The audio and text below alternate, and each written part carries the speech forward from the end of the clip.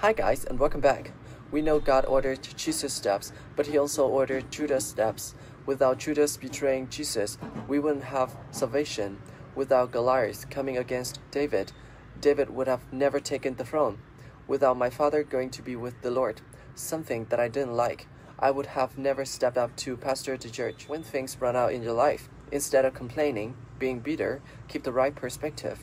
It had to run out so you can see the best, so you can step up to who you were created. Success is like really hard, but everybody can do it. God created you to be successful. God wants every last one of you to be successful. Every one of you. We have to make decisions along the way to get it. But you can do it. You just got to quit tripping. Quit asking God for little bitty stuff. You ever thought about asking God for something big? Why are you wasting his time? Oh, God, help me make my rent. For what? Why don't you ask God for a mortgage? If he gonna give you the money for a place to stay, if you keep asking for rent, he keeps giving you the rent. If you ask for a mortgage, he'll give you the mortgage. That's how it works, man. Rich people ain't that smart. I'm telling you. They just know some of the principles of success. You just gotta learn them. That's all it is, man. You just have to get there. It ain't that, it's hard, but it's for everybody. The problem with success, the average person doesn't think it's for them. That's the only thing that's stopping you from being really successful. You become rich. The day you decide to become rich, the process starts immediately. If you never decide to be rich, there is no process that gets started. Now, you don't have to be rich to be happy. That's not what I'm saying. I needed money. I wanted to really be rich. I wanted to just see what it was like. And you don't have to be rich to be happy. Money is the root of all evil. You hear people saying stuff. Stop listening to people that don't have money. Two things, my dream and my faith. Faith is the belief in things that you cannot see. You can never lose faith. That's the key. You have to believe in something that you can't see. You have to believe when you don't see no way how. You have to buckle down and keep believing. God is always coming. Here's the deal. The moment you ask God for something, he boxes it up and he ships it to you. Here's the problem with the package. He never gives you the date that it's going to arrive. It's going to come. He just don't tell you when. If he told you when, it would destroy the relationship that's required to have an abundant life, which is faith. If God told you you were going to be rich in August of 2021, do you know how crazy you would talk to people from now until then? Because you know on August 21, I'm going to be rich. But he don't tell you when the package is going to arrive. So here's the deal. He wants you to stay in faith to receive the package, because he only delivers to Faith Street. If you step off over here to I Don't See How Boulevard, he don't ship there. If you get over here to I Don't See How Circle, he does not ship there.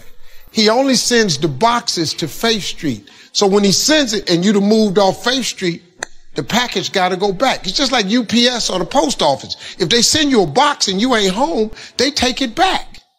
That's how it works, man. Let me tell y'all something. Being successful is not a magic trick. You just have to learn the principles of success. I ain't got no degree. I got nothing like that to tell you about.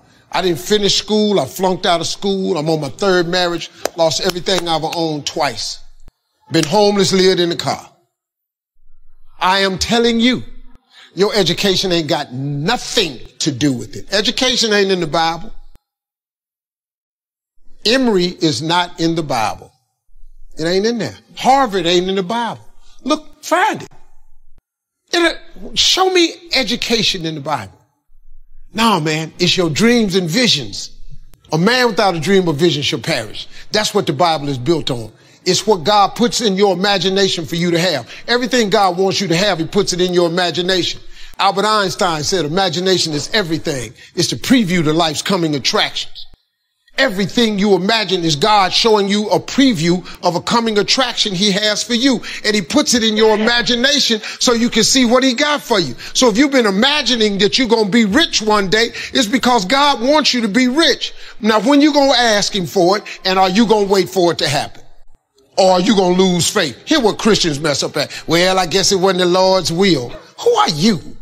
How you know what God's will is? It all happens at an appointed time, but you have to stay in faith for the appointed time to happen for you. I've been wanting to be on TV since I was 10 years old. You know how old I was before I got on TV? 38. It took me 28 years to get on TV, but it happened at an appointed time. I just never gave up the faith. I kept going because I didn't know how to quit. Because I know if I quit, it cannot happen. But if you stay with it, like this dude's story right here, if you stay with it, you have no idea what can happen for you. But you got to stay with it, man. You can't quit because get hard. This dude done lost his legs. He's still funky with it. You can't quit because you got your leg. What you tripping for? Your punk. Sorry about that. You can't quit, man. You got to stay with it. It's somebody having it way harder than you, and they didn't give up. That's inspiration. This dude is inspiration, man. I look at a cat like this. I bruised my heel between shows. I messed it up before. I really bruised it hard. It's so hurting right now. What I'm tripping for? That dude come tell me, hey, man, you want to go home? Go home. I got a bruised heel. What I'm going to go home? I got a bruised heel. You're tripping, man. Get yourself together. God got a great life for you. I'm telling you, God got a plan for you that's so out of sight, it would trip you out. All you got to do is ask him for it and wait on it and be willing to work. Faith without works is dead. That's all you got to do. You don't need no education. I flunked out of school. Look at me. Mark Zuckerberg and Bill Gates don't have a degree between the two of them. But they got more degrees working for them than a thermometer. You know how many people I got working for me that got degrees? Everybody high got a degree. Because I know I ain't that smart. But I got money for you. You smart. Here go. How much you want? You told me, well, I want $150,000 a year. Here you go. Man, this Steve paid me $150,000 a year. Bruh, you got what I don't have. You going to take that 150 and help me get this billion? I got 154 billion. How God give me this and he won't give it to you? I ain't a better Christian than you. Look at me. I've been up here cussing. I made mistakes. That's the type of Christian I am. You a better Christian than me? You should have something to show for it. But God don't ask you for your perfection. He asks you for your consistency. There's none perfect, no, not one. So since ain't nobody perfect, who going to heaven? Because he got a heaven for us. So who going?